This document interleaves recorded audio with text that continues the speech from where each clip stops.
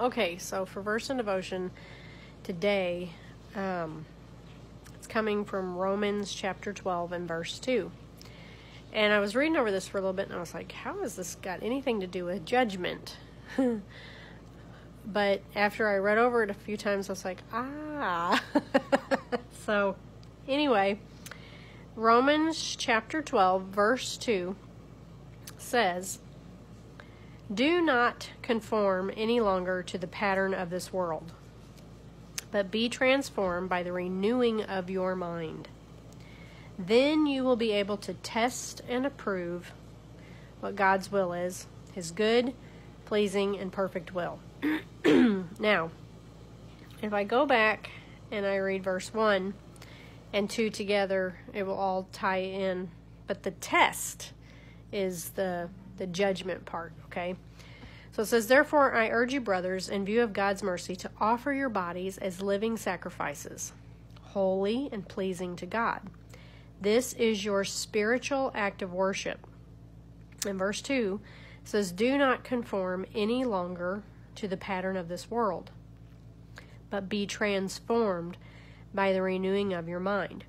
Then you will be able to test and approve what God's will is, His good, pleasing, and perfect will." Okay, so verse 2 starts talking about do not conform any longer to the pattern of this world. We know the more you study the scriptures, the more you get into the Word and understand it and apply it to your life, you find out that as a Christian, you are not supposed to be a part of this world. You're in it, but you're supposed to be separate from it. You're supposed to be a light in the darkness. You're supposed to look different than the people that aren't Christians.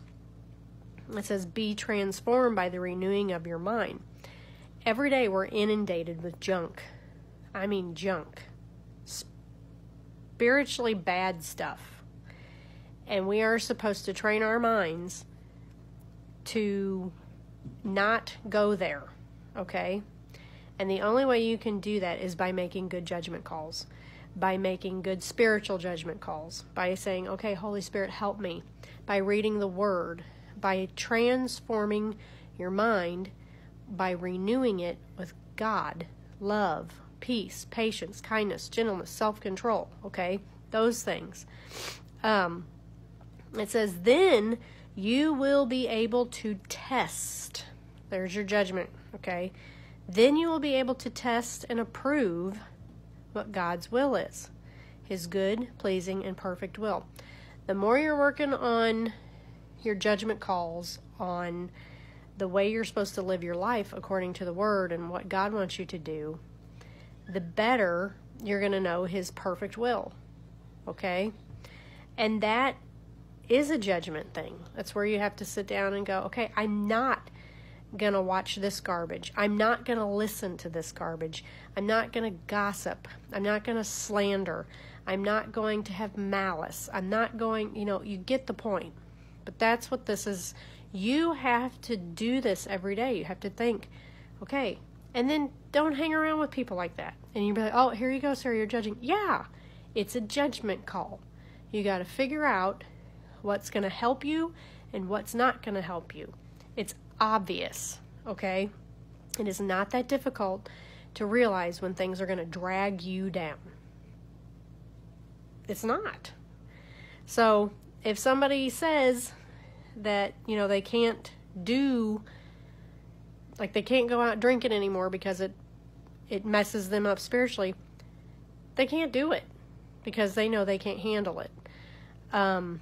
It's a judgment call. You will be able to test and approve what God's will is, His good, pleasing, and perfect will, because you are being renewed by the transforming of your mind. And it's awesome. And it's a good way to do things. That's what the Bible says. Do not conform any longer to the pattern of this world. So there you go. Hopefully that one sticks with you. Romans 12:2.